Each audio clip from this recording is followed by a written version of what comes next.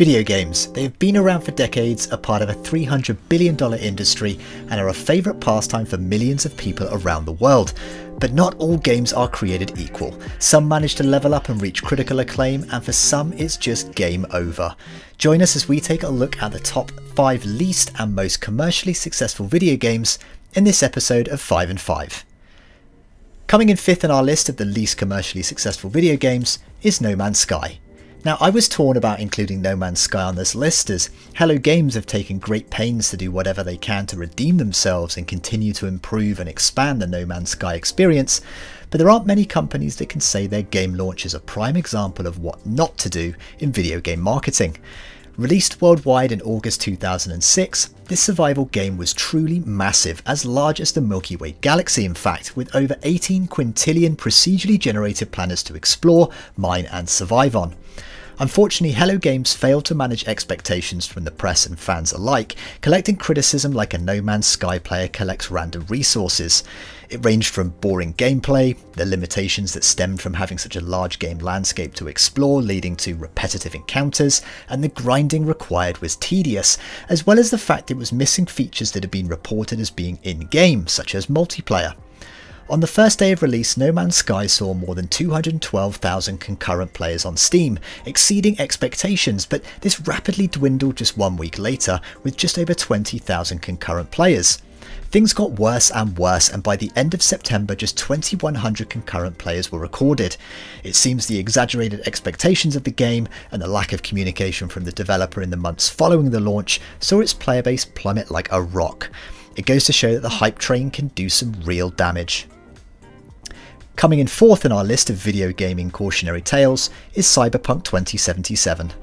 Cyberpunk sits at number 4 on our list, not down to financial results. It grossed over 600 million in sales by the end of 2020 after all, but down to the sheer amount of negative backlash it received from, well, everyone.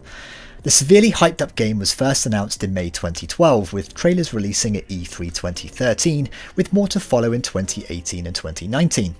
After a number of delays, it finally hit the public in December 2019. The release was considered an unmitigated disaster as a result of game-breaking bugs and performance issues on lower-gen consoles that basically made it unplayable. The New York Times even went so far to call it one of the most conspicuous disasters in the game industry's history, and saw CD Projekt Red take a severe beating in the court of public opinion, as well as in actual court, with numerous lawsuits being launched against the developer. What other AAA title with so much hype and excitement has caused a near 10% drop in their company's share price? Coming in at number 3 is Sonic Boom: Rise of Lyric, Sonic Boom: Shattered Crystal. Rise of Lyric was an action-adventure spin-off of Sega's Sonic the Hedgehog series and part of the Sonic Boom franchise. Published by Sega for the Wii U console along with its sister property Sonic Boom: Shattered Crystal for the Nintendo 3DS. Both games were released in November 2014 and received overwhelmingly negative reviews about pretty much everything from its controls, its camera system, combat, story, dialogue, and numerous bugs and technical issues. Geez, what was actually good about this? Hang on, let me check my notes. Okay, well, it seems nothing was. Perhaps they should have realised things weren't going so right when at E3 in 2014, Game Central wrote of the pre-release demo, "The very worst game in the lineup was Sega's Sonic Boom, which was so unspeakably awful we couldn't even force ourselves to play through the whole demo." Ouch! By the end of the quarter 2015, the combined sales of Rise of Lyric and Shattered Crystal were an abysmal 620,000, making it a commercial failure and the worst performing game in the entire franchise. In second place, and one that I feel is not actually deserving of its place in our list, is Okami. Now, this one is very strange. It's a very strange entry in our list, solely down to the fact that it won several coveted Game of the Year awards from publications such as IGN and Game Revolution. Developed by Clover Studio, Okami was published by Capcom and was released for the PlayStation 2 in 2006. With gameplay modelled on The Legend of Zelda and a celestial brush style aesthetic, it received critical acclaim and is seen by many as one of the greatest games ever made, and an example of video games as an art form. So why does it make our list? Well, By March 2009, a whole 3 years after its release, it had sold just under 600,000 units, and it took its place in the Guinness Book of World Records as the least commercially successful winner of a Game of the Year award. Well, that's enough beating on Okami, it's only on this list as a technicality anyway. So here we are, number 1 on our list of the least commercially successful video games. Have you guessed what it is yet? Well, the wait is over. It is, of course, E.T. the Extraterrestrial. Released in 1982, E.T. was designed by Howard Scott Warshaw. It was designed and intended to be an innovative adaptation of a beloved movie, but Warshaw just had 5 weeks to develop the game in time for the 1982 Christmas season.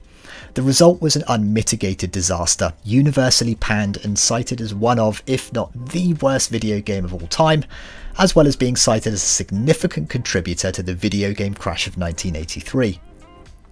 It did manage to sell 1.5 million copies on release and over 2.6 million by the end of 1982, but it makes the number 1 on our list due to the fact that over 600,000 copies were returned, an approximate 2.5 to 3 million went unsold, and hundreds of thousands of units pretty much just ended up being buried in a landfill. Oh yeah, and it pretty much helped cause the collapse of the video game industry at the time. Unlike Okami, E.T. most definitely deserves its place in our list. Well, now we have covered the losers, let's get on to those games that have hit the high notes when it comes to sales, accolades and glowing reviews. Here is our top 5 of the most commercially successful video games. Coming in at number 5 is PUBG, PlayerUnknown's Battleground. PUBG is the online multiplayer game that popularised the battle royale genre and brought the catchphrase "winner winner chicken dinner" to the mouths of countless 13-year-olds. Since its official release in December 2017, PUBG has amassed over 70 million unit sales on PC and console and grossed over 4.3 billion on mobile devices as of December 2020. Now, if we were also counting free mobile downloads, this game would be much higher in our list with over 700 million downloads, but that's not how this most commercially successful list rolls, I'm afraid. We have not been factoring in free downloads into the equation. Regardless, PUBG was and continues to be a hit, spawning a number of unofficial clones, as well as receiving several Game of the Year nominations among other accolades. Well done, PUBG. Coming in at number 4 is Wii Sports.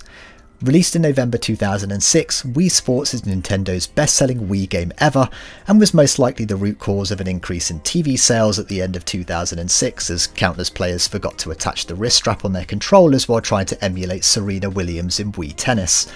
The collection of 5 sports simulations designed to demonstrate the motion sensing capabilities of the Wii Remote was well received by critics and received a number of awards, including the 2006 Game Critics Award for Best Sports Game. With just under 83 million units sold as of March 2021, it still tops the Nintendo charts to this day, and is a seasonal family favourite as you try and beat your Uncle Frank in a game of Wii bowling after he is 5 eggnogs in. In third place in our top 5 commercially successful video games list is Grand Theft Auto 5. The most recent addition in the ongoing GTA franchise, Grand Theft Auto 5 just broke record after record, earning $800 million in its first day and a staggering $1 billion after just 3 days. It received widespread acclaim, especially towards the multiplayer protagonist design, gameplay and its open world concept. As of an earnings report at the end of the first quarter of 2020, it had sold over 135 million units, with an estimated 145 million plus having been sold to date. It is cited as the most financially successful entertainment product of all time, with about $6 billion in worldwide revenue, but these impressive numbers don't quite pip the final 2 in our list. The game that gets the silver medal, the runner-up in our countdown of video game winners, is Minecraft. A franchise that has permeated pop culture, spawning films, Netflix deals, books, toys and more, the phenomenon known as Minecraft has transcended being just a video game.